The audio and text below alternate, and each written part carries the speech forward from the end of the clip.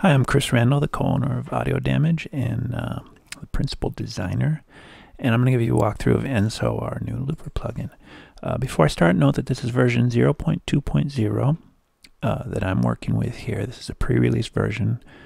It's not out yet when I'm recording this. So you have version 1 point whatever, and there may be some minor differences. So just keep that in mind as you're watching this. The next thing to note is that there is a lot in this plugin, so this is going to take some time. You will really benefit from reading from RTFM on this one. Just go grab the manual off our website and at least go over the parts you're not comfortable with, because this is a deep plugin and it's fairly complex, and you'll get a lot more out of it if you just go and read the manual.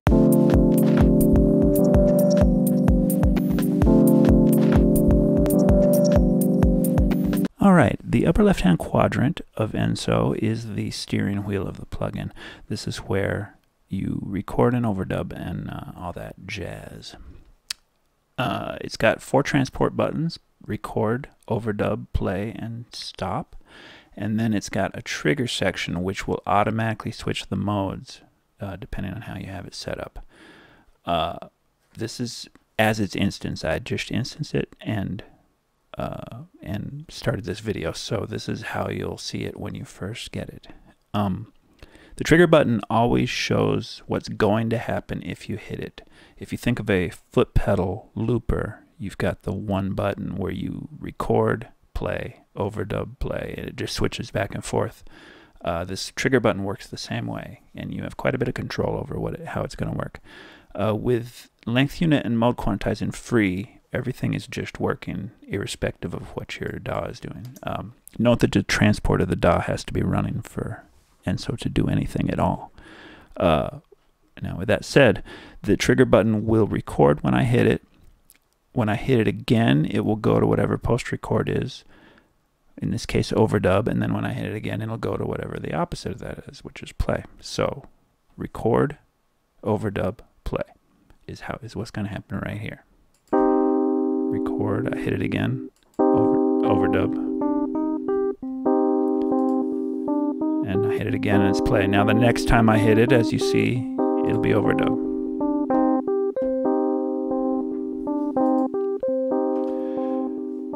All right, and this button, here's the X here, clears it and sets the transport up for recording again. So you'll see me hit that a lot. Now it will quantize those trigger hits based on mode quantize. Like if I set mode quantize to measure, then the trigger button can only be hit on measure crossings. So I've got a drum loop here, so we'll be able to hear that. With free, it will wait for the next trigger press to do its next state. So I'm going to set it to play here. So I'll press record, then it will wait for me to press trigger again, and it'll go to play.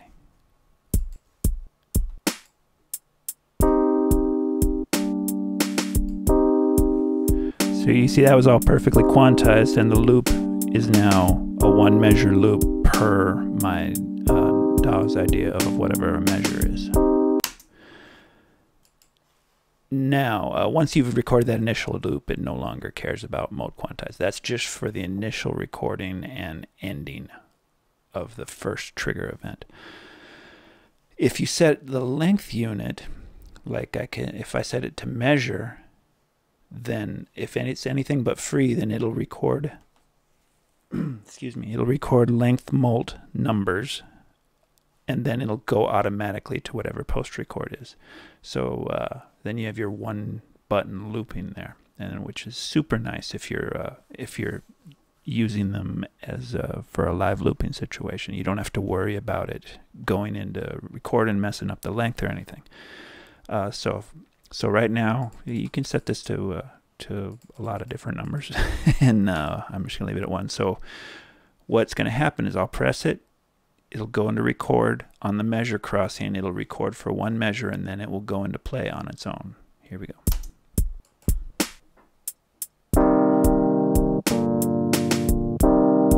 There, it created a 1 measure loop, and I didn't have to do anything at all. Now the let's see here, the input monitor gives you some measure of control over how the routing works while you're looping. I usually personally leave it in record and stop all the time, and that means that when the transport is stopped, even if the DAW's running, if there's nothing in the loop and it's not playing, you can hear, it passes the audio through. And it'll also pass it through whenever it's overdubbing or recording. It won't pass it through when it's playing. If I set it to record, it'll only pass the, like I'm playing the keyboard right now, and it's not passing anything. You can see the input's up. It'll only pass it when it's overdubbing and recording. If you set it to never, it will never pass the input.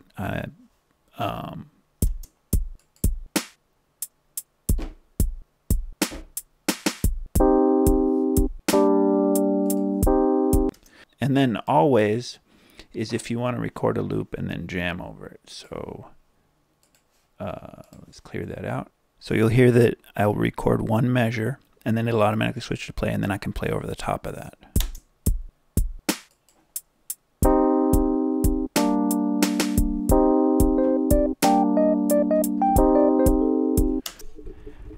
Anyhow, so you get the idea. I usually leave this in record and stop. It's just the handiest mode for general looping purposes. You can hear your sounds and set them up and whatnot.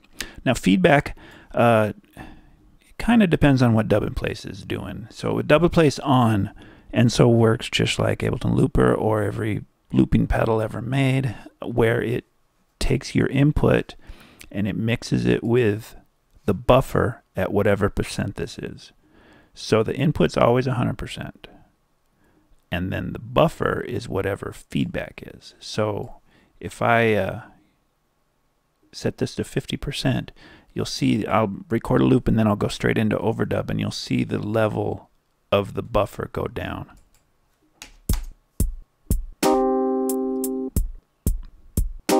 See how it gets smaller it loses half its volume every pass through.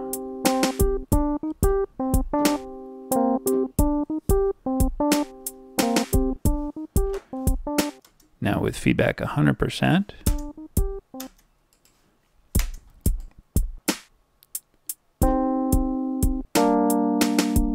it never loses any volume.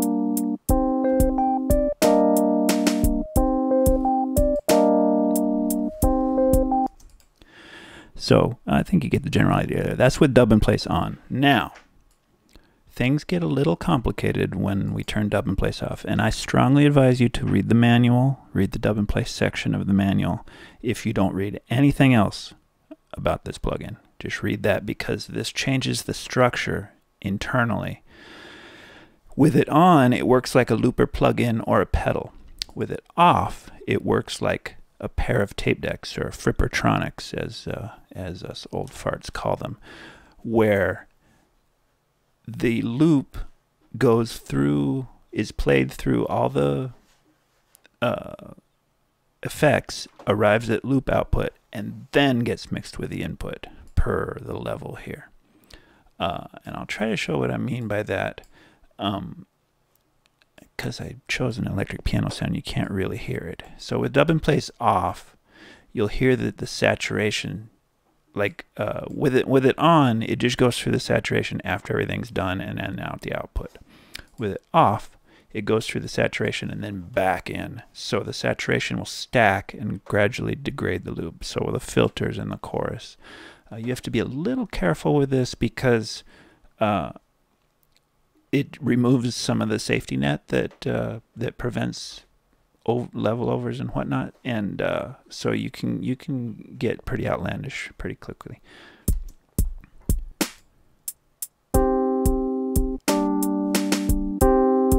So now it's overdubbing through the saturation.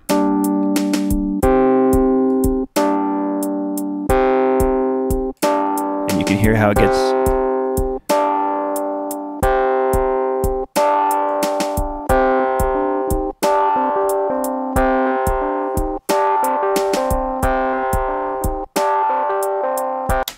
So if you want to do frippertronic style stuff, then you want dub in place off so you can record the effects and such. Yeah, it works essentially like a pair of tape decks at that point. There's really not much more to it than that. So if you want it to work like Ableton Looper, leave that on. If you want it to work like you have two Nagras and you're doing crazy Robert Fripp chord stacking, take that off.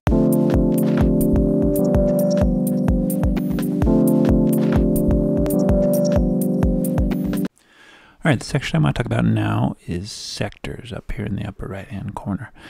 The Enso can only record one loop, or record and play one loop at a time, but you get 4 different start and length parameters, and you can crossfade between them, essentially. And then this little guy here comes into play, which is a sector. We call it the sector dump button, but I'm not sure what Adam is going to call it in the manual. But this clears out a sector, essentially. So the values are in degrees. So if I have 0 as my starting point, you can see the start move there. And if I make it 90 degrees, that's a quarter of whatever the measure is. 360 divided by 4 is 90.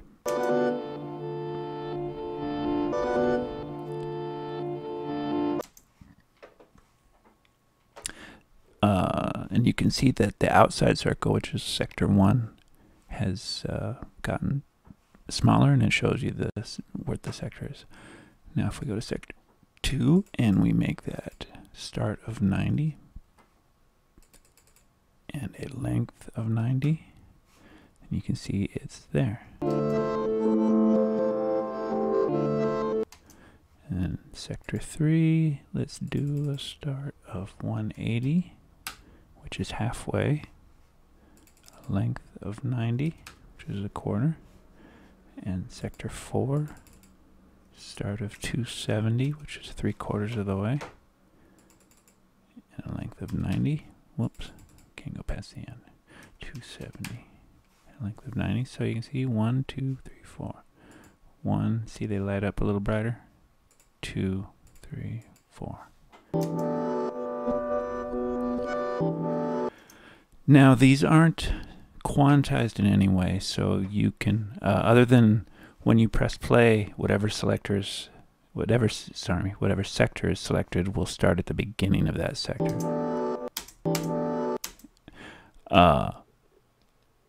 So if you want to, you can, sectors are a parameter. It's one parameter for all 4. So you can automate it however you see fit. And it's also a MIDI target, which I'll talk about in the MIDI chapter.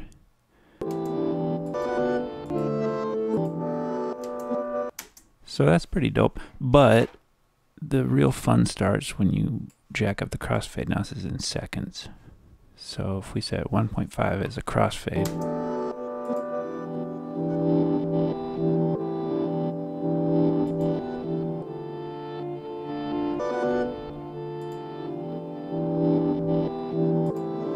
so you can hear it's crossfading between the 4 sectors. Now this gets really nice when you put a foot controller to this or something to crossfade different parts of an ambient loop or whatever.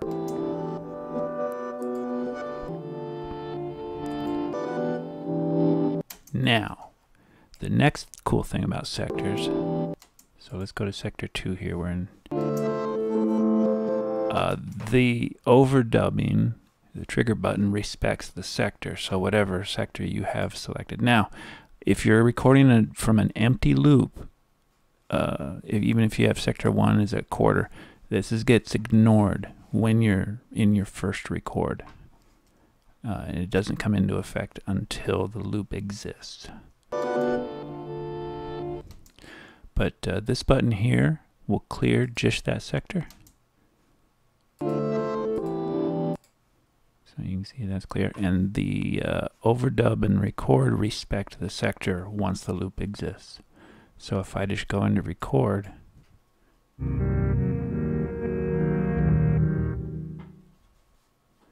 whoops, I should probably done that in overdub.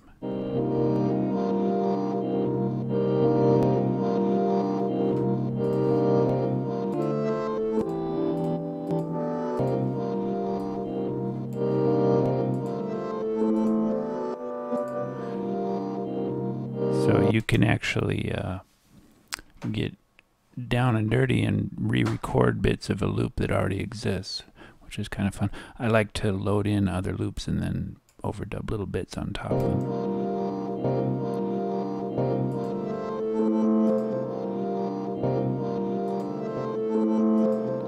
So this brings a new opportunity to play loops that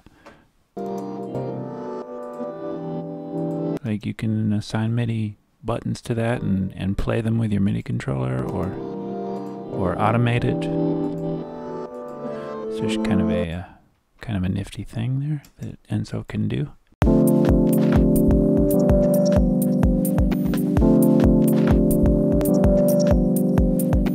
Alright, the last thing I'm going to talk about on the main panel is the speed control, which is the lower right hand quadrant of the operation here. This is where Enso really departs from a normal looper, other than with the possible exception of the Montreal Assembly count to 5 pedal. At least that's all I'm aware of that will do this kind of stuff. And even then it only does a part of it. So what we have here is independent control over the play and record heads. Now the play head is what is playing back whatever is in the buffer. And the record head is whatever is writing to the buffer. And you have independent control over the speed of those two and direction of those two heads. When link is on, play speed is in charge. You don't even look at record speed, it doesn't matter. When link is off, the two values are independent of each other. I'm going to take this second here to talk about these obload controls. Most of them, they just go up and down with their plus minus buttons, however you would. You can also, on all of them, you can double click and enter a value, or double tap it on iOS. And then you can, of course, just drag them with either your finger or your mouse, depending on whether you're using a touch screen or not. Now the values that you see are rounded. So sometimes when you double click, it won't be exactly it, because it follows tables to do the some of the increment and decrement, and visually it'll be rounded, but when you double click it you'll see the true value. Now these two controls have their own setting for those plus minus buttons. You can up down 0.01, 0.1, down half of whatever the value is, and up twice whatever the value is, up down a semitone, and these follow tables, so if you go off a little bit, the next time you increment it'll go right to the these are quantized. Up down an octave, which is where I personally usually leave it, just because of the way I make music. That's the way I prefer to have it. And then up down fifth an octave. Now if you click, if you have it on that, you go up, it goes up a fifth, and then the next click is an octave, up a fifth, next click's an octave. And down, it goes down to the fifth above the octave below. So it's always keeping that same note. Otherwise it would get harmonically weird, right? As I said, I usually keep it on plus minus octave, and if I need a weird value I can scroll to it or enter it with the text. I'm going to record a loop real quick.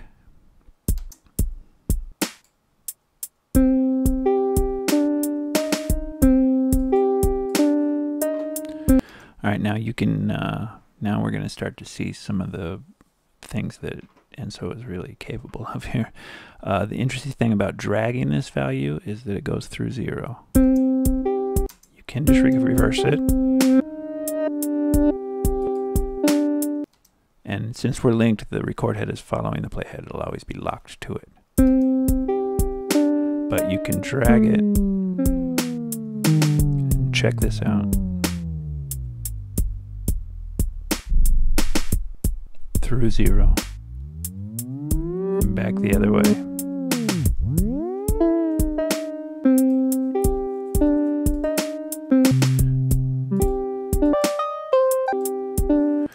And that is nifty right there. Now, the things start to get really crazy when you unlink them. When the values are the same, it's going to try and keep the heads aligned, but they may get off by a bit, you know, just in the nature of things.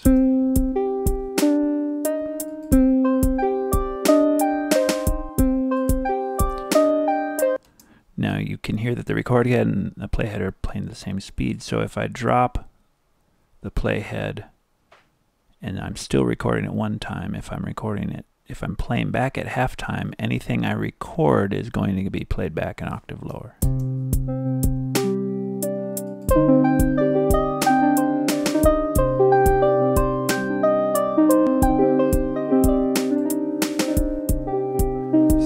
You hear everything I just played is playing back an octave lower.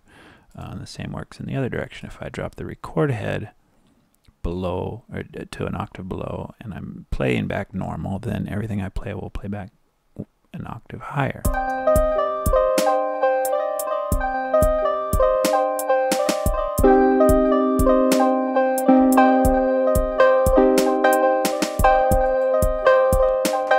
think you get the gist of that. If you could hit this 1-1 button here, we just put as a handy utility, and it puts them both back to forward 1 times. And RTZ puts them back to 0. So here comes the crazy stuff. Say record head is going forward at 1 times. I'm playing backwards. I can record forwards and play backwards.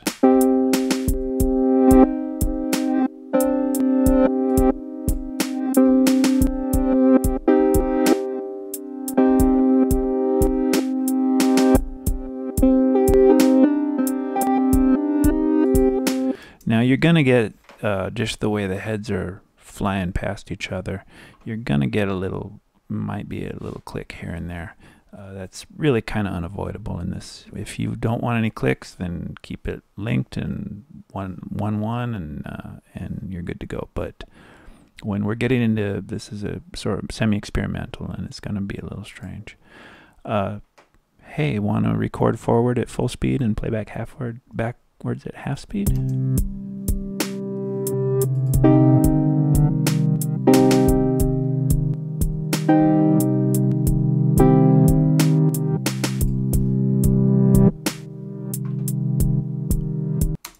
That's pretty nifty, I think. And also, one of the interesting things here, I'm going to go to semitone mode to show this off. If the heads are unlinked when dub in place is off, the speed change will stack, just like as if it was a delay where you are think about like a RU201 where you drop the time and the pitch goes down. Or a pitch shifter where you're pitching, you know, and the pitch will barber pull. This will do that too. So I'm going to clear the loop out.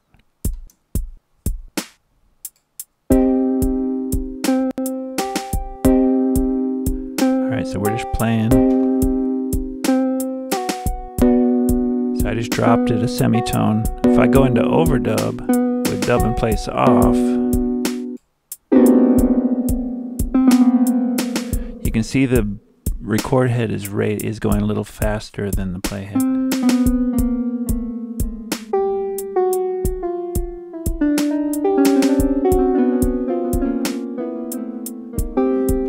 And you can hear that barber pulling. If I change that to octave,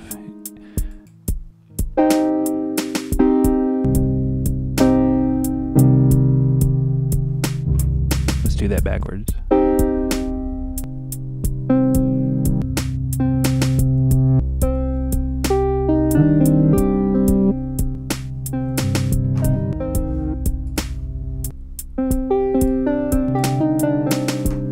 Let's go up.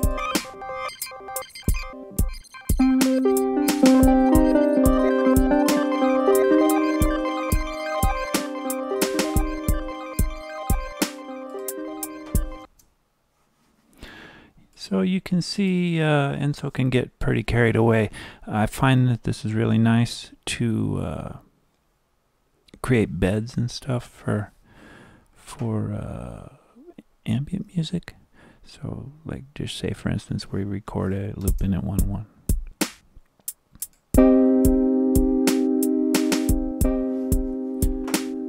And drop that down.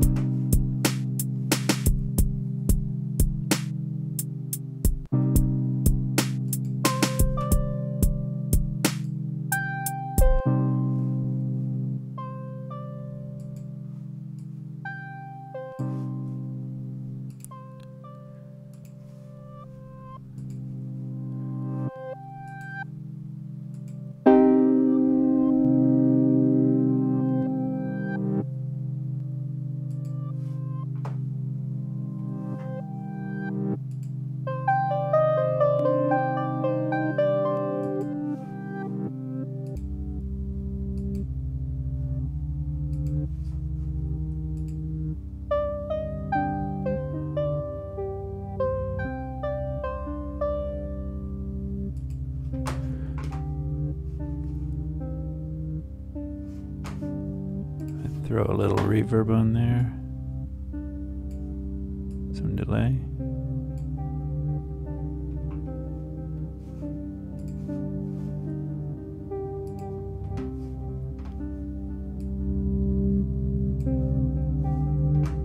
Some saturation, a little high pass.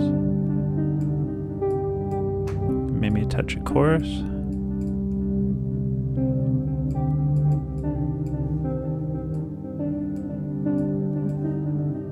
Tapeus.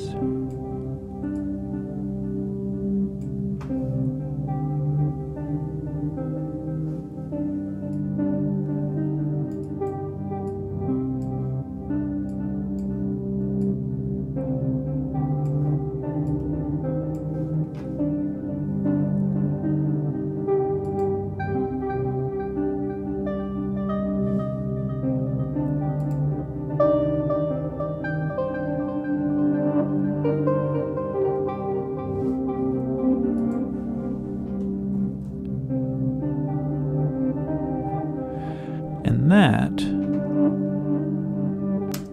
is, I think, pretty cool.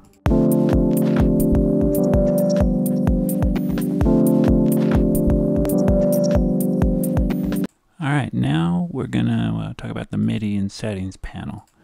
So it defaults to that. That's the normal view, and then you hit here and you go to your MIDI stuff. This is where you assign the MIDI CC. Obviously, the continuous parameters and drop downs and such like will respond to normal automation, and if your host has MIDI to automation or MIDI to parameters, you can just use it that way. However, many of the controls in Enso are momentary, and it's bad form to automate momentary controls. There isn't really a methodology for that in plugin land. So we gave it its own MIDI CC input. And in most hosts, you'll have to set up a separate channel for that. So I have this MIDI channel here. I have the input from my Nectar Pacer, which is a MIDI foot controller. And I have the monitor set to in. So normally it's auto. Obviously, you want it in to pass everything through. The MIDI is going to the channel. And then under that, you get this drop down. And you select Enso 1. Enso it's a MIDI input. It has 16 inputs, but it just merges them, so just select the first one. Now, to assign a MIDI value, your choice is, it's really only going to be happy with buttons. You can use knobs, but it's going to be anything over 50% is on and anything under is off.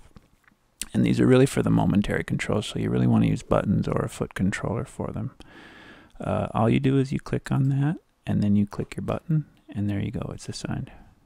And I usually, in my normal setup, I usually use 4 of them. Whoops.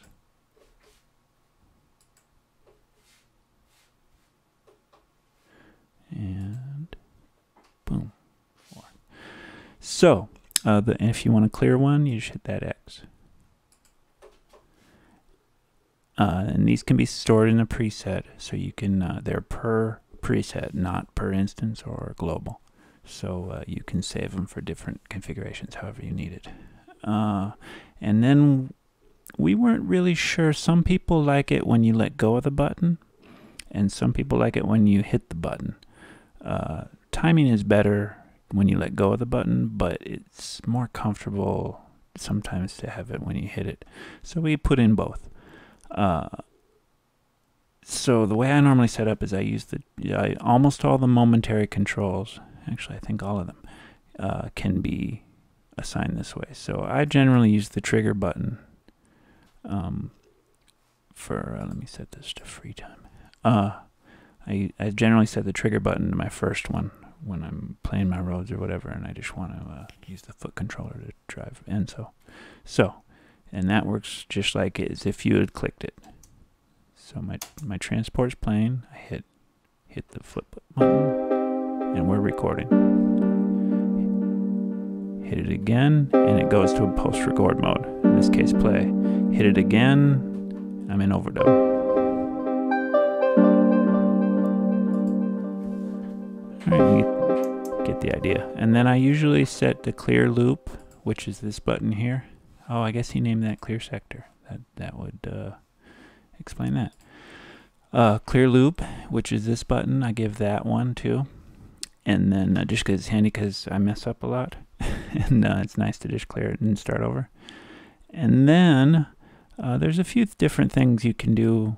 I like to do my third button, I do it overdub on press and play on release, and that way it will just overdub while I'm holding it down. So if I just play,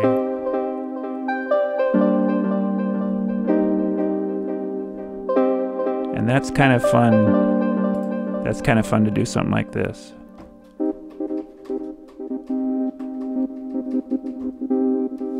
You know, so I'm just tapping the button. You can set one to reverse, play reverse.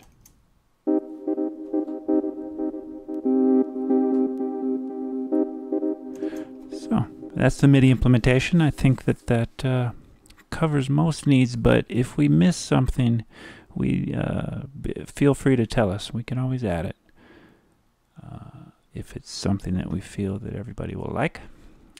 And don't bother leaving in the comments. Just drop us an email via our webpage. Now, so there are 8 of these, and you can, and as I said, they're saved per preset. And then the final thing on this panel is the long memory button. We were mildly concerned that the RAM footprint would be unmanageable on older systems. So the way this is set up is at 48K stereo, obviously, and so it's just a stereo plugin. At 48K, it's got 5 minutes as when you instance it. It's got 5 minutes of memory. Now, if at 96, that's going to be 2.5 minutes. If you're running at 44.1, it's going to be a little more, like 5 3/4 minutes, something like that. So it depends on your sample rate. If you hit the long memory button, that RAM footprint doubles. So that at 48K, that's 10 minutes. And now it doesn't go into effect until you record a new loop. But our thinking was that 10 minutes was a really long time and probably plenty for anyone. Now on iOS, it's half of that. So at 48K, when it's off, the loop length is 2.5 minutes. And when it's on, it's 5 minutes. So if you need a really long loop, it's there for you. But we suggest you keep it off in normal use. If you got a lot of samples in your project, if it's got a big RAM overhead, you want to, you know, common sense should apply. If you're just working with Enso and making this big layered loop, and it's going to be super long, then by all means turn it on. But if you've got a bunch of plugins and samples and whatnot in your project, you probably just want to leave it off. I mean, realistically, you're not going to need a loop that's over 2.5 minutes long unless you're doing some sort of art project or whatever.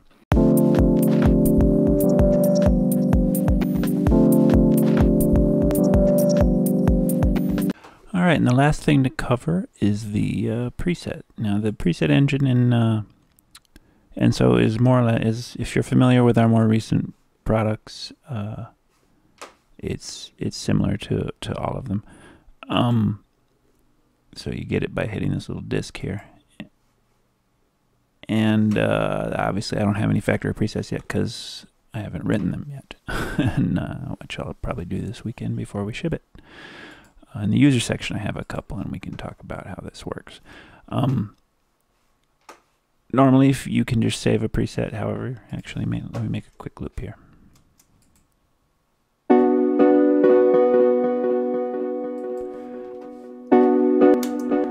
So if I just go to save that, I'll just call it derp.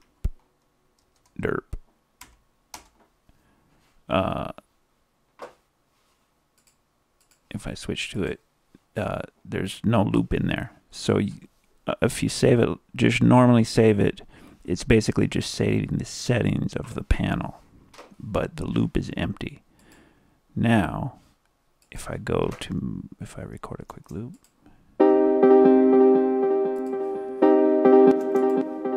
and I turn this button on, save buffer in preset, it will save the audio with the preset. So if I turn that on and I go save and call this one herp, if I switch to derp, you'll see that no loop. I switch to herp, you'll see there's a loop.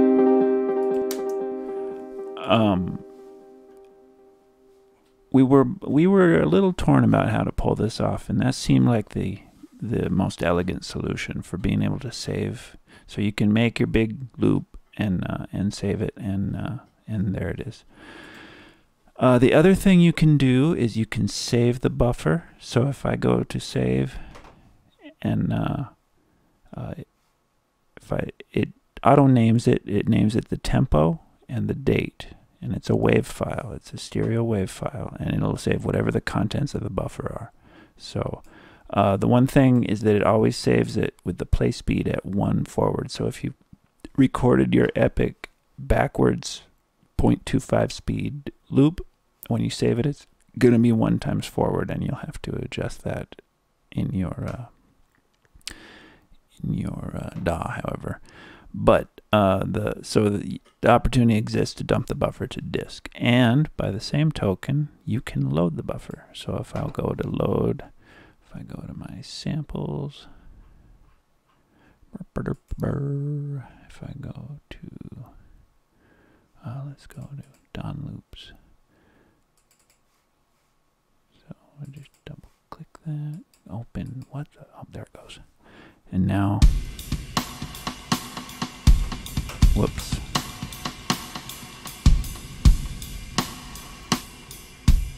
So it's going to make the loop size whatever that whatever the loop length is. It's loading the entire audio file and looping it. So if the tempo doesn't match, then obviously it's going to be out of time. But you know, whether that's important to you or not. And this is non-destructive, so once you've got it in there and you start messing with it or whatever, then you can save it as a new loop, or it's not going to hurt the original file at all. And you can copy and paste the presets. The copy and paste do not carry the audio data. The reason for that is some, like iOS, like the handoff and stuff, won't work with a file that big. That's it's technically a text file, and it's gonna freak out. And say if you got an 8-minute loop in there and you try to paste it to your iPhone, shit's gonna get crazy, you know. So we just so the copy and paste, which you were probably familiar with from our other products, they work here too. They just don't copy the audio. And I think that about covers it. Get that in there. 23 skidoo loop. So I hope you enjoy Enso. If you have any questions or comments, feel free to let us know. And we're going to go back to the lab and think of something new now.